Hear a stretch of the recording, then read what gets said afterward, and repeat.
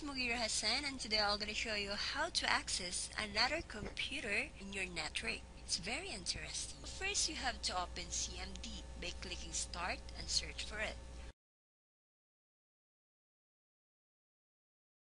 Or you can also open Run and search for CMD or command and hit OK. Now, once the box appears, you have to find the devices that are connecting on your network.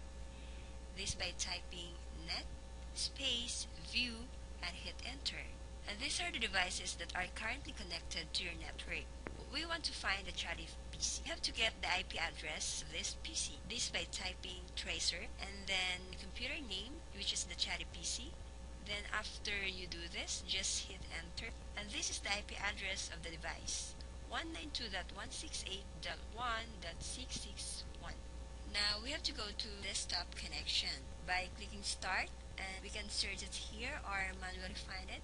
Once you have opened the remote desktop connection, type the IP address of the computer that you want to access, then click connect. The password is always admin, then click OK. If this appears, just click yes. Now I'm successfully connected to the other computer, which is the Chatty PC. Now you can access files, or you can also browse on internet or do whatever you want. So this is my tutorial for how to access computer using the connection.